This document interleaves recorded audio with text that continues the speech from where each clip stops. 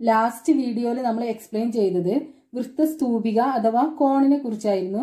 അത് എങ്ങനെയാ ഫോം ചെയ്യുന്നത്, അതിന്റെ പാരാമീറ്റേഴ്സ് എന്തെല്ലാമാണ് എന്നുള്ളതൊക്കെ നമ്മൾ എക്സ്പ്ലെയിൻ ചെയ്തു. ഇനി ആ പാർട്ടിൽ വരുന്ന ഒരു എക്സാമ്പിൾ ക്വസ്റ്റ്യൻ ആണ് ചെയ്യുന്നത്.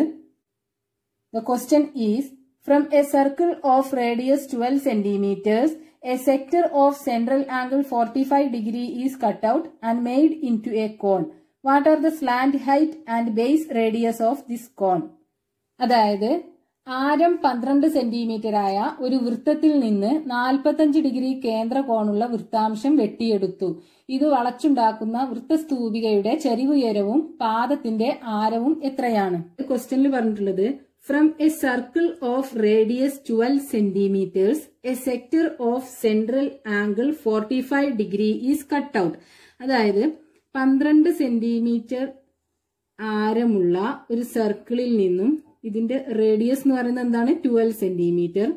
ഇതിൽ നിന്നും 45 ഡിഗ്രി കേന്ദ്ര കോണുള്ള ഒരു സെക്ടർ കട്ട് ചെയ്ത് മാറ്റിയിട്ടുണ്ട്.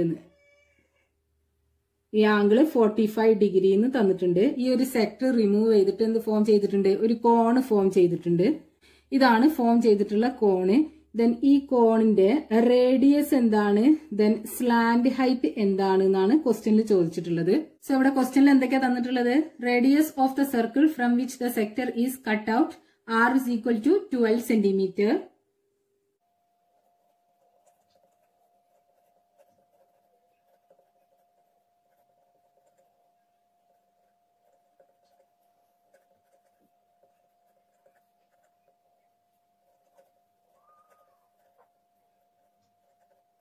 Then central angle of the sector is equal to 45 degree.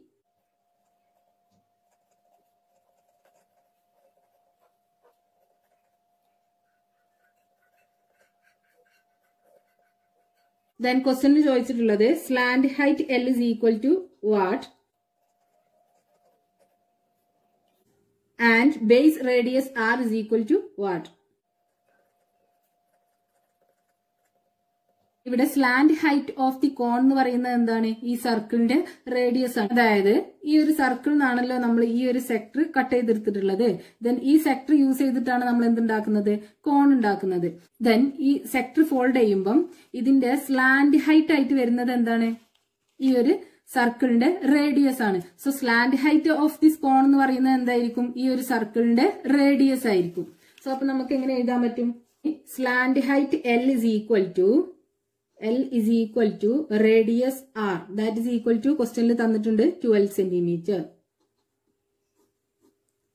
ഇനി നമ്മളടുത്ത് ക്വസ്റ്റ്യനിൽ കാണാൻ പറഞ്ഞിട്ടുള്ളത് ബേസ് റേഡിയസ് ഓഫ് ദി കോൺ ആണ്. ഇവിടെ ഈ ഒരു കോൺ ഫോം ചെയ്തിട്ടുള്ളത് ഈ ഒരു സെക്ടർ ആണല്ലോ. ദെൻ ഇതിന്റെ ബേസ് സർക്കംഫറൻസ് എന്ന് പറയുന്നത് എന്താണ്? ഈ ഒരു സെക്ടറിന്റെ ആർക്ക് ലെങ്ത് ആണ്. അതായത് നമ്മുടെ ഈ ഒരു സെക്ടർ ഫോൾഡ് ചെയ്യുമ്പം ഇതിന്റെ ബേസിന്റെ പെരിമീറ്റർ ചുറ്റളവായിട്ട് വരുന്നത് എന്താണ്?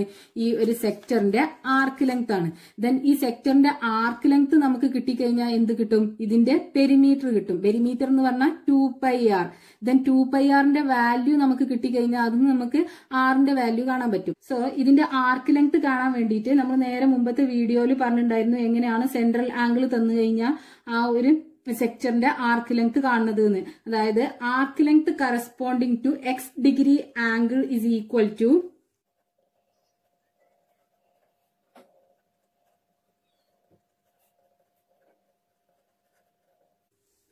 2πr divided by 360 into x. അതായത് 360 ആംഗിളിന്റെ ആർക്ക് ലെങ്ത് എന്ന് പറയുന്നത് എന്താണ്? 2πr. സർക്കിളിന്റെ ആംഗിൾ എന്ന് പറയുന്നത് 360 ആണ്. അതിന്റെ സർക്കംഫറൻസ് എന്ന് പറയുന്നത് 2πr ആണ്. അതായത് 360 ആംഗിളിന്റെ ആർക്ക് ലെങ്ത് 2πr ആണ്. ദെൻ 1 ഡിഗ്രി ആംഗിളിന്റെ ആർക്ക് ലെങ്ത് എന്ന് പറയുന്നത് എന്തായിരിക്കും? 2πr divided by 360. Then any ആംഗിളിന്റെ arc length കാണുന്നുണ്ടെങ്കിൽ നമുക്ക് എന്ത് ചെയ്താൽ മതി? 2πr ഡിവൈഡഡ് ബൈ 360നെ ആ ഒരു ആംഗിൾ കൊണ്ട് മൾട്ടിപ്ലൈ ചെയ്താൽ മതി. അതായത് എക്സ് ഡിഗ്രി ആംഗിളിന്റെ ആർക്ക് ലെങ്ത് എന്ന് പറഞ്ഞാൽ 2πr divided by 360 into X degree. So ഇവിടെ നമുക്ക് കാണാനുള്ളത് 45 ഡിഗ്രി ആംഗിളിന് കറസ്പോണ്ടിങ് ആയിട്ടുള്ള ആർക്ക് ലെങ്ത് ആണ്. അതായത് arc length corresponding to 45 degree angle is equal to 2πr divided by 360 into 45 degree that is equal to 2 pi into r ഇവിടെ നമുക്ക് തന്നിട്ടുണ്ട്. ഈ സർക്കിളിന്റെ റേഡിയസ് എന്ന് പറയുന്നത് 12 സെന്റിമീറ്റർ ആണ് തന്നിട്ടുണ്ട്.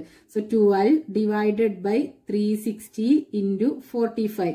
12ന് 36ഉം കൂടെ ക്യാൻസൽ ചെയ്ത് കഴിഞ്ഞാൽ 12ൽ 12 1 ടൈം, 36ൽ 12 3 ടൈംസ്, സോ 30 എന്ന് കിട്ടും. Then is equal to 2 pi into 45 divided by 30 എന്ന് കിട്ടും.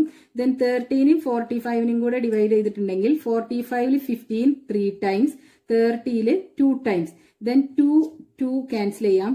ബാക്കി നമുക്ക് കിട്ടുന്നത് 3 പൈ ആയിരിക്കും. അതായത് ഈ ഒരു സർക്കിളിന്റെ സർക്കംഫറൻസ് എന്ന് പറയുന്നത് എന്താണ്? 2 pi R. 2 pi R is equal to 3 pi എന്ന് കിട്ടി arc length. So R is equal to എന്താണ്?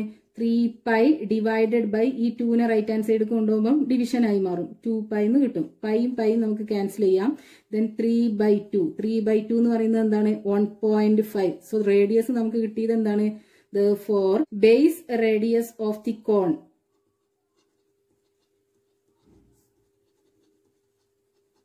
is equal to 1.5 centimeter.